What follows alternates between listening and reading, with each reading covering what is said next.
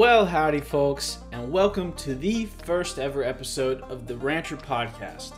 I'm your host, Austin Halverson, and I want to start off by thanking you for checking out this podcast, and I hope to bring you history of the Western lifestyle and stories from the American West for a new generation of podcast listeners. History has always been a passion of mine, and I felt that this was great to not only learn more about the history myself, but an incredible opportunity to share those stories with others.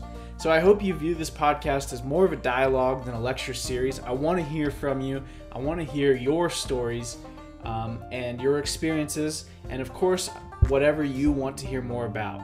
So I've set up the email address, which is rancherpodcast@gmail.com. Again, rancherpodcast, all combined, @gmail.com to field that input. And I would encourage you all to reach out. You can also follow my Instagram page, which is The Rancher Pod. Again, that is @The Rancher Pod, or my Facebook page, which is The Rancher. And I would really encourage you to give those pages a follow. I post a lot of content on there. And also, if you have any old historical photos or anything of your family competing in Western events such as rodeo or horse shows, I really would love if you would send that to me, because I would post it on my page, and it's a great way to share the history of our great way of life. But today, for the inaugural episode, I would like to cover a topic that is near and dear to my heart, and that is the creation and the history of the American Quarter Horse breed. The American Quarter Horse gets its name because it's truly an American innovation designed for Americans by Americans. So we'll get more into that right after a message from our sponsors.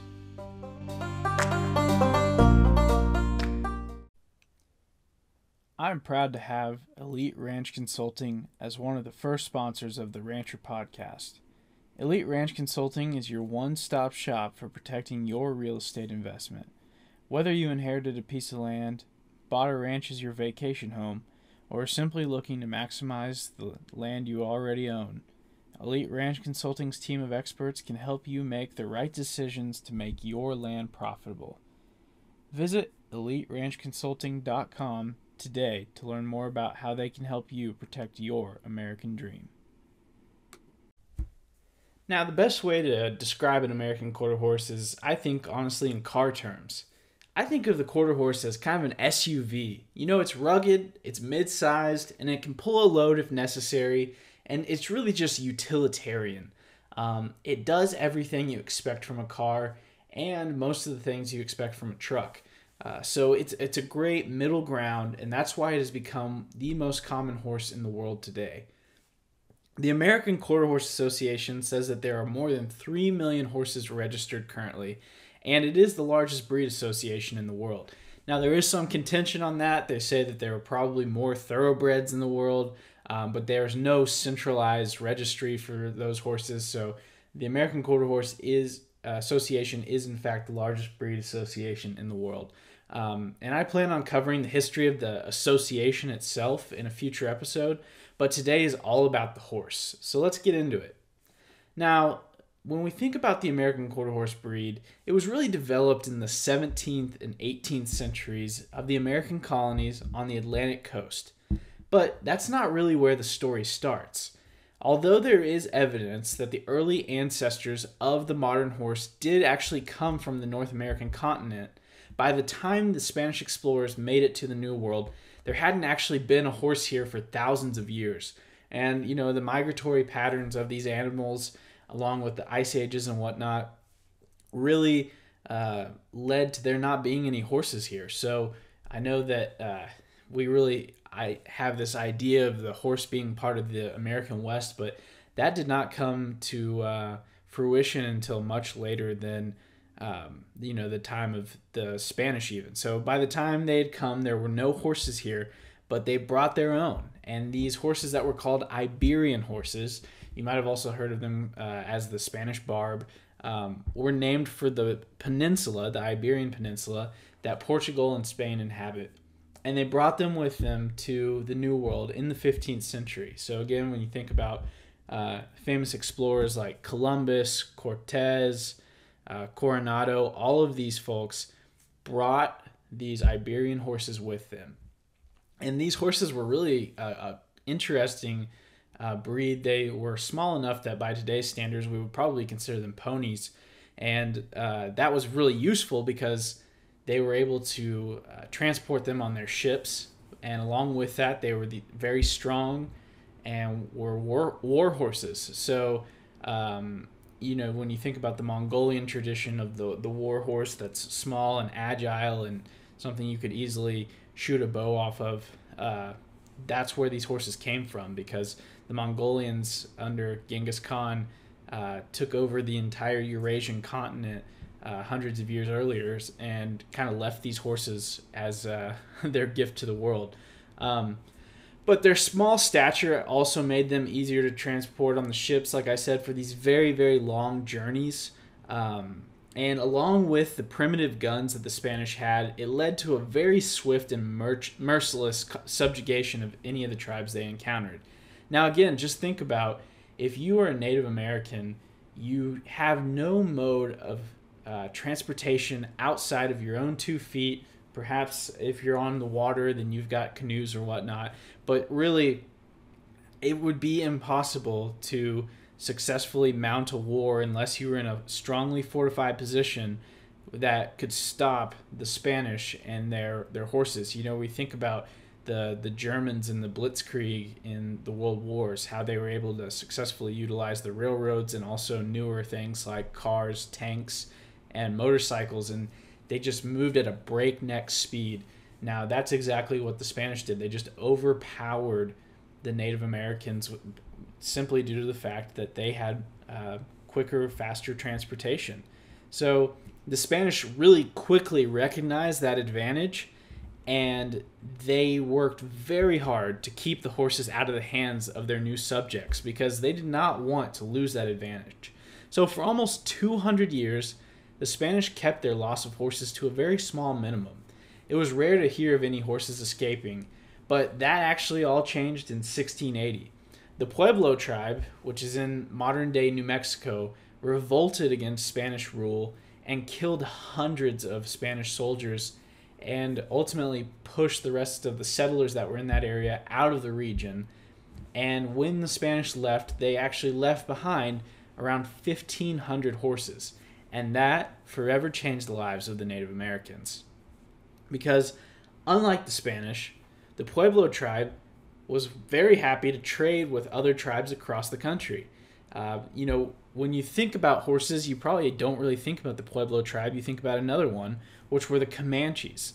The Comanches was a tribe that was native to the southern plains of modern-day Texas and were really the first ones to truly master the use of the horse and ultimately became a major conqueror in that area and also an agitator to other tribes and white settlers alike.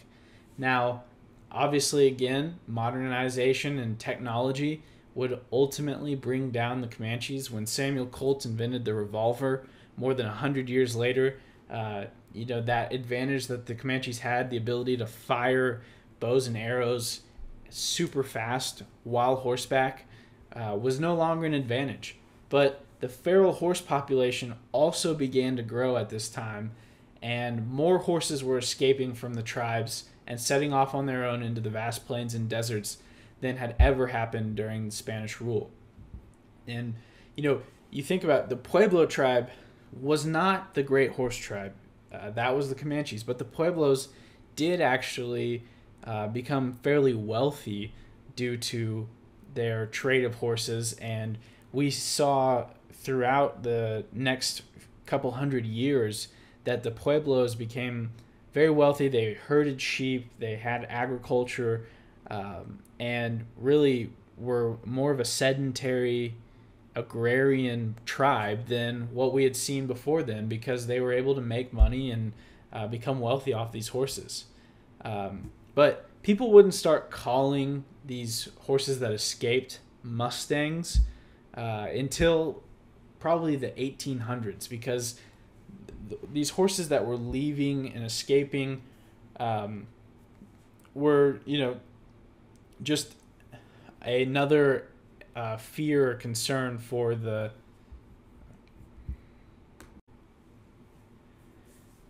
So even though the Pueblos were making money off these horses, they did continue to let some of them escape. And, we started calling them Mustangs in around the 1800s, these wild horses, which that word actually came from the word for wild grazers that the Spanish used, which was Mustango. And essentially, like words like alligator, which is a Spanish word, alligado, that became bastardized by English speaking settlers, we got the word Mustang. So now that we've gone over one side of the equation, if you will, of what created the American quarter horse, let's go to the other side, which is kind of the English Arabian side of this equation. So just like we saw with the 15th century or 15th through 16th century, in the 1600s or the 17th century, we also saw the creation of the European colonies throughout the American continent.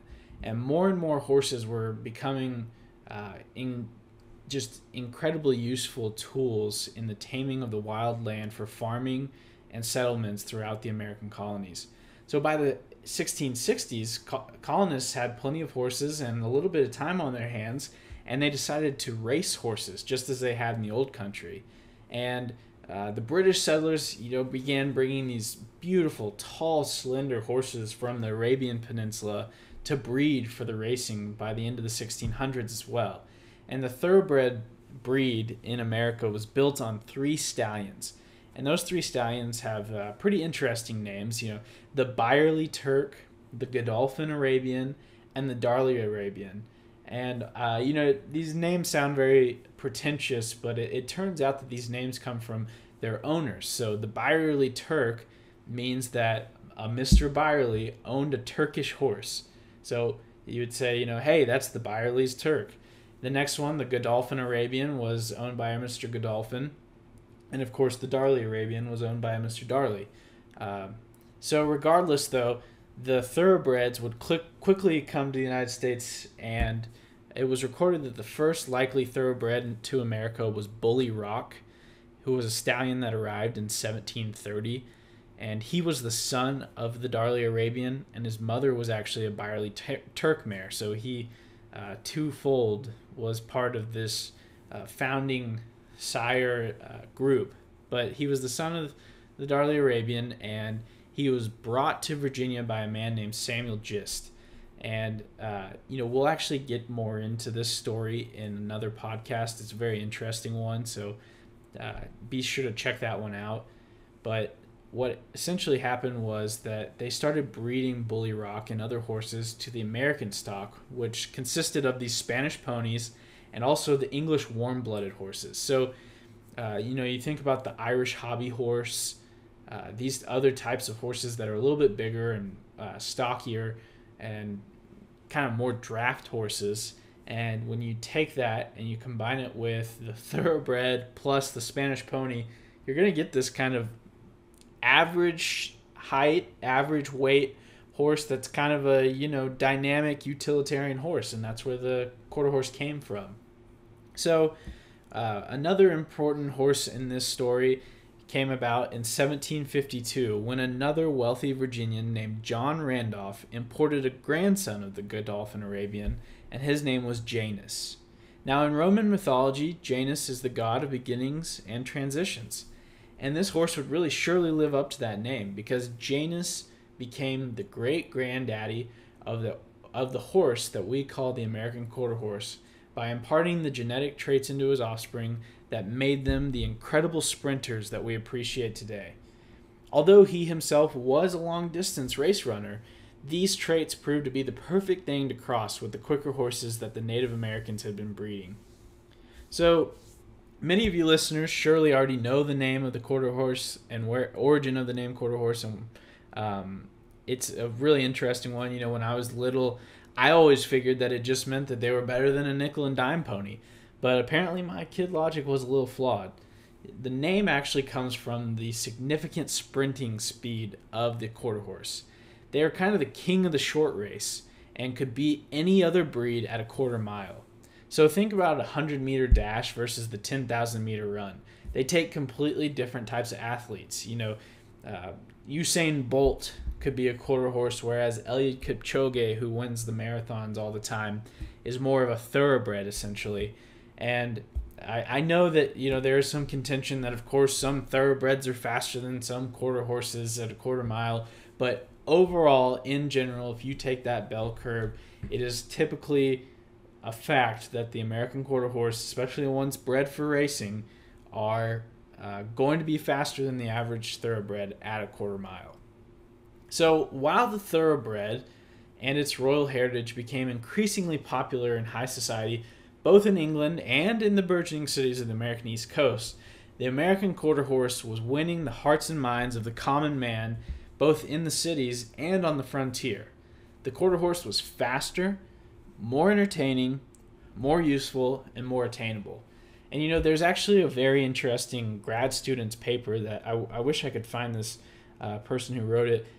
And they wrote a paper called A Peculiar Diversion. And it's talking about the quarter horse racing of the backwater colonies and states of the United States around the 17 and 1800s. And basically it was talking about how the quarter horse and their races were much more approachable for the average person. You could show up with your family, have a great day at a thoroughbred track, eat the great food, spend all the money, wear the lavish clothing, whatnot. Or you could walk down the street and two men might have just agreed that they were going to meet at 2 p.m. at a certain place and race, and there would be wagering and all kinds of stuff, and the beer would be flowing, and it was just a completely different atmosphere, I guess you could say it was kind of like the difference between a NASCAR race and a Formula One race. There's not very many yachts pulling up to spectate at the NASCAR races, although there are quite a lot of wealthy people that watch NASCAR races. It's just a different type of crowd. It's more accessible, especially to us Americans. So the breed's mutt status in its infancy meant that it did not hold the same provenance as the hot-blooded cousins like the thoroughbreds. And the quarter horse was really, making a name for itself, almost like a drag racer, and we'll get into the positives of the thoroughbreds in a future episode, but today this is all about quarter horses, and the thoroughbreds make a really good foil to this story. So please, understand I'm not going to continue to rag on thoroughbreds forever, but I do like to compare and contrast them throughout history. It's a good way to get a better understanding of the American quarter horse.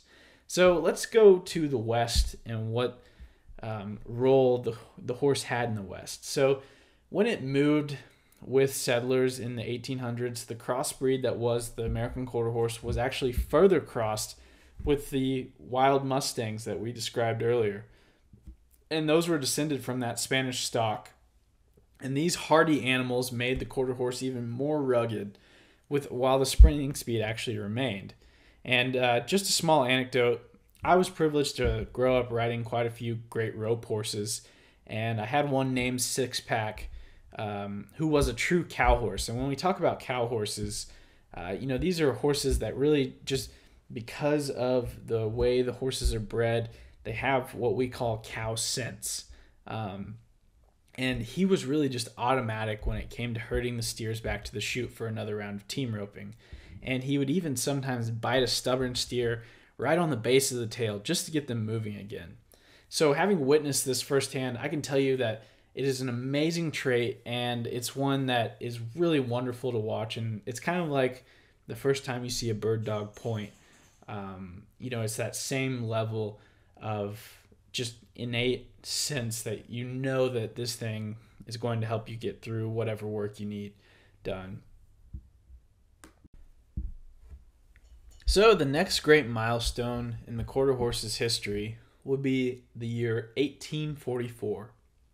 And that was the year that the legendary horse Steel Dust arrived in Texas. And he was every bit the quarter horse ideal. He was lightning fast. And, in fact, he was so fast that there was a story that a jockey claimed he had to cover Steel Dust's back in molasses just to stay on. And I haven't been able to verify that anywhere, which, it sounds like an old country saying, but, plenty of people rubber band themselves into the saddle these days, and I'm sure that would be laughed at sometime in the future. But anyways, Steel Dust was also hardworking off the track. He had that desirable cow sense, and every Western horseman wanted a horse like Steel Dust. So the Bay Stud was able to instill these traits in his offspring, just as Janus had given his speed. So Steel Dust's reputation was really built on an 1853 match race in McKinney, Texas, where he beat a horse named Monmouth outright. And he became one of the most desired studs in the country. And throughout the late 1800s, there were prominent quarter horse studs that continued to move into Texas. These studs included Shiloh, Locks Rondo, Old Cold Deck, Traveler, and others that, were pretty much deserving of their own standalone podcast someday. So be looking for that as well. But the quarter horse became such a dominant force in the West because of the hybrid vigor that many breeders call it. The crossing of the graceful and athletic horses of the Arabian origin with the tougher and sturdier horses of the western United States made for an animal that was suited to the various tasks of frontier life. Little stories outside of pedigrees exist, though, from the 1880s through the early 1900s for the quarter horse. And the fact is that the quarter horse was just putting in reliable work on the farm. He didn't have time to, be building his pedigree and reputation as a racer or a competitor, because this horse was really, again, a workhorse. So much of the interesting stories from this time actually come from the big ranches. The 4-6s, the Wagner, the King, and other ranches. They became standard bearers for the breed. And their cowboys needed these reliable companions for managing the large herds on these operations. But formal horse racing actually continued to be dominated by thoroughbreds throughout this time as well. And the good thing for the quarter horse, though, was that there was a new equestrian event that was beginning to grow out of the cattle ranges of the West. And this was one that was going to be dominated by quarter horses. And that sport was rodeo. You see, these cowboys had been showing off their talents for as long as they had existed, and they would gamble with their range partners about who had the best skills in and out of the saddle. But in the 1880s, these cowboys got the chance to show off in front of a captive audience, and more importantly, they got cash prizes. And of course, when money was on the line, these cowboys wanted to ensure they were on the best mounts available. So, the sport of rodeo led to even more interest in the value of the quarter horse's genetics, because these lines were beginning to be evaluated not only on their speed, but on the necessary traits such as cow sense that help to perform in rodeo events. They needed to be muscular on top of speed, and they needed to be trainable. So this really brought a renaissance to the American quarter horse.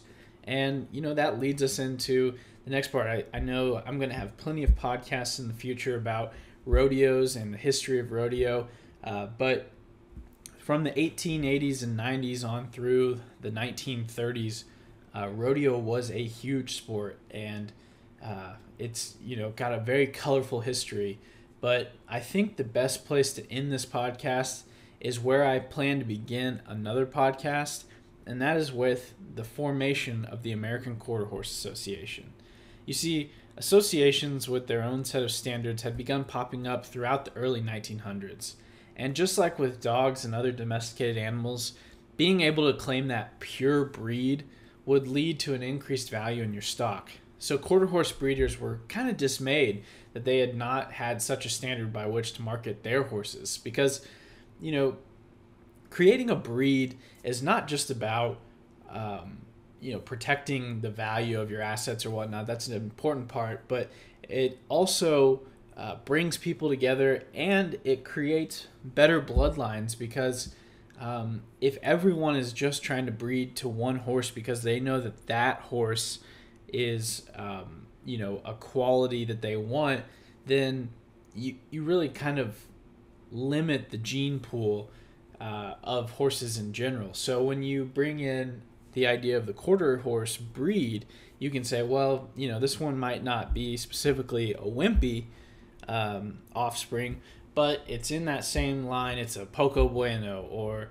it's a Leo, or a King. These horses that are similar and have common lineage, but are not the exact same. So what happened was quite a handful of people were instrumental in the inspiration and creation of the association, and a lot of them are going to get their own episode. But there was one man in particular that was enamored by this gem of the West, and his name was Robert Denhart. He was then a faculty member at the greatest university the world has ever seen, Texas A&M, and I know I'm not biased at all. And he was introduced to what were called at the time actually steel dusts. And, there is a small association still around today called the Steel Dust Association, which, really values the type of horse that Steel Dust created. But Denhart was introduced to these horses by none other than the famous literary figure J. Frank Dobie. And so throughout the 1930s, Denhart started writing about the American Quarter Horse and what made it so special to him. And so when he did that, he really helped kind of lay the groundwork for what would become the standard that was so desired in the American Quarter Horse. And so Denhart had been making that case to breeders, and he decided that it was time to create an association. So in March of 1940 at the Fort Worth Stock Show, Denhart brought together about 75 breeders and owners to formally create the American Quarter Horse Association. And this certainly isn't the end of the story when it comes to the founding of what is now the largest registry in the world. There were going to be countless discussions about what constituted a quarter horse. And some of those conversations still happen today. However, a month later in 1940, the minutes reflect that there was the decision made to define the quarter horse as follows. And it said, all quarter horses must be able to run a quarter mile in 23 seconds or show that they are capable of quarter horse performance under ranch conditions. And let me tell you, the vagueness of that bare bones definition became the basis for a decade's worth of division and debate. But again, that's a story for another time. So that's all I have for you today. I really thank you for joining me. And I hope you'll come back to the Rancher Podcast to learn more about this true American treasure. And if you have any input or requests for the future episodes or any questions, please reach me at rancherpodcast@gmail.com, or you can contact me through Instagram at the Rancher Pod, or through Facebook on the Rancher Podcast page. So thank you all. God bless and Godspeed.